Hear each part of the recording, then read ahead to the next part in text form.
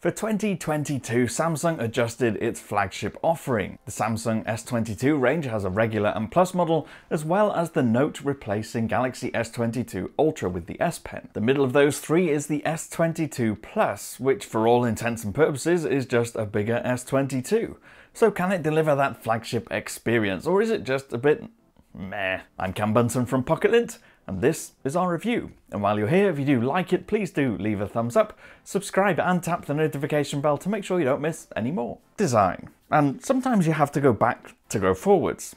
After a spate of handsets expanding their scales and bending their screen edges to create extremes, the S22 Plus shuns that way of thinking. That's because this Plus model is actually a little minus compared to its S21 Plus predecessor, shrinking the screen size from 6.7 to 6.6 inches. That panel size and the fact it's a flat screen here should give the Plus model immediate appeal to those who want a sensible balance of scale. But more importantly than the panel size reduction, however, is the squishing of the physical dimensions by a few millimeters here and there compared to its predecessor.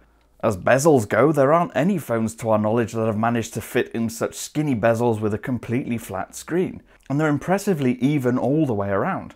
It's an impressive feat of engineering, and the closest thing to an edge-to-edge flat screen we've seen for a long time. Otherwise, in terms of design, you could look at the S22 Plus and assume it was the S21 Plus, albeit a whisker smaller.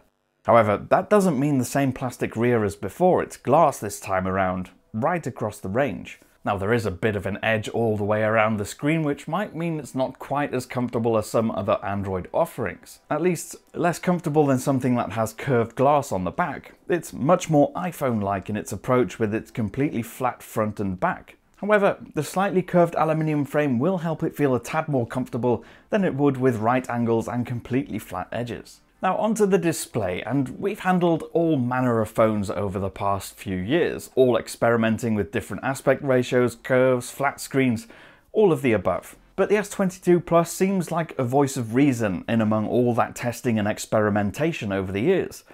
It's like a handset that says, hey, this just works, delivering a flat panel, fast refresh rate, and a scale that's large but manageable in one hand without needing an overly long aspect ratio to counter for anything. That said, the S21 FE hasn't long been available, offering a 6.4-inch panel, so if you're after something a tad smaller without venturing down to the base S22, there could be appeal there as well. Now, if you're looking for something even bigger still, then we wouldn't rule out the S22 Ultra, which has a larger screen but also curves it at the edges, so it does feel rather different.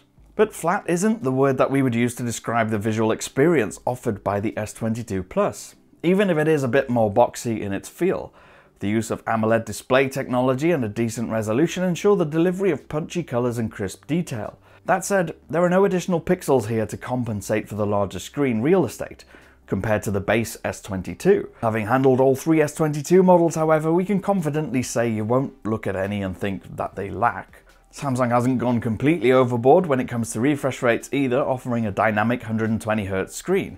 So it can automatically adjust whether it's refreshing that screen 10 times a second or up to 120. So it refreshes at different rates if you're watching videos or reading an article, for instance. Samsung does tend to sit on the bright side, which means content looks great, but this does have a little bit of an impact on battery life. It's easy to knock down a bit manually, but we frequently looked at the phone first thing in the morning and thought it was just too bright automatically. It certainly doesn't adapt as naturally and quickly and smoothly as the likes of the OnePlus 10 Pro or the Find X5 Pro from Oppo, which have really smooth gradual dimming. Now, since we've just mentioned battery life, let's just move straight there. The 4500 mAh cell on board here has slimmed down a little from previous years. Now, Samsung is convinced that the optimization of this device counters the slight shrinkage, but there are plenty of devices of this size with larger batteries. In practice, you'll find that it performs well enough, and it'll get you through a day without causing any concerns, as long as you're not hammering it with Call of Duty Mobile all the time, of course. Again, performance isn't quite as good as similar capacity batteries we've seen in smartphones from Oppo, Xiaomi or OnePlus, but it's good enough. With 2 or 3 hours of light usage each day, we'd often get to bedtime with about 40 or 50% left over. But as soon as we start gaming or using the camera, that drains the battery a lot more significantly. There's charging to consider too. There's support for 45 watt wire charging and 15 watt wireless charging. but there's no charger in the box. Is that a big deal? Well, that's a divisive issue. Some other manufacturers like to include chargers in the box. Samsung and Apple don't. And moving on to general speed and performance, Samsung has deployed its own Exynos 2200 processor in the S22 series in all but the USA and China. These regions get Snapdragon 8 Gen 1 instead. That's no surprise. Samsung's been doing this for years, and every year there's an argument about which is best. The usual consensus being that the Snapdragon model is usually better, but there are very few practical differences. The Exynos 2200 in our review sample has been smooth and fast, delivers a flagship experience, but not with any real noticeable difference from the last generation. They may be faster on paper and in benchmarks, but in practical terms the experience is very close. In terms of software, you'll find Google's Android 12 operating system with Samsung's One UI 4.1 interface over the top.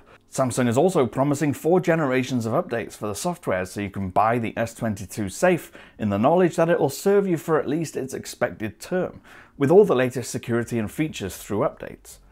That means the experience here is essentially the same as the other S22 devices, as well as the S21 devices, which have also been updated.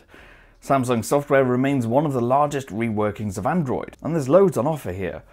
But there is room for improvement. The apps tray that opens vertically and then scrolls horizontally is an affront to logic, and Samsung's duplication of apps remains, even when there's no benefit. The Samsung keyboard and browser too just seem like a barrier to progress.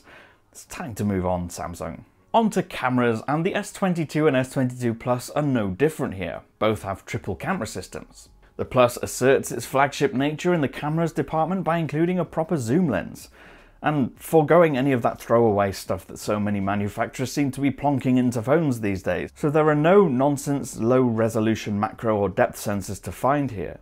Instead, Samsung keeps it fairly straightforward by offering a main camera, an ultrawide and a zoom.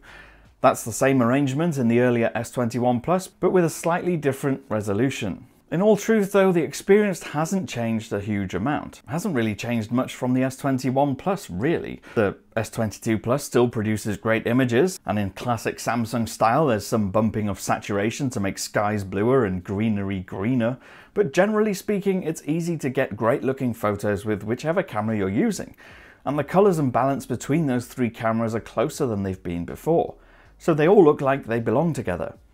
The ultra-wide is great, and the zoom will offer that 3x optical and holds on to details as you zoom in a little. Samsung talks up night mode on this phone, and it will indeed turn night into day. But that isn't the party trick it used to be, with many offering similar performance at this level. The front camera is decent for selfies, taking warm and natural selfies in daylight, but it can be a little noisy in the shadows, especially with low light. The big appeal for us is how straightforward everything is. Pick up the S22 Plus, quickly load the camera app, point, pinch, tap, zoom, just shoot it how you want.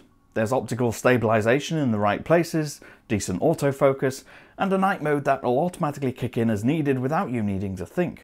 It's just more cohesive than many out there, although the likes of Google's Pixel 6 Pro and Pixel 6 will more than put Samsung to task. In the end, there are no massive changes from the S21 series to the S22, and many might find there's little reason to upgrade. It's much the same design, much the same experience, but slightly tweaked. It also suffers from sitting in the shadow of the newly refreshed S22 Ultra.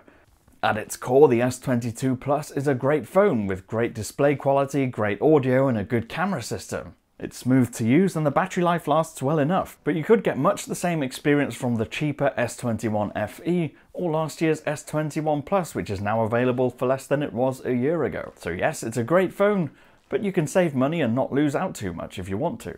I've been Cam. Let me know what you think of the S22 series this year in the comments below, or get me on Twitter. I'm at Cam Bunton. If you did like this review, please do leave a thumbs up, subscribe and tap the notification bell to make sure you don't miss any more. I'll see you again in the next one. Bye for now.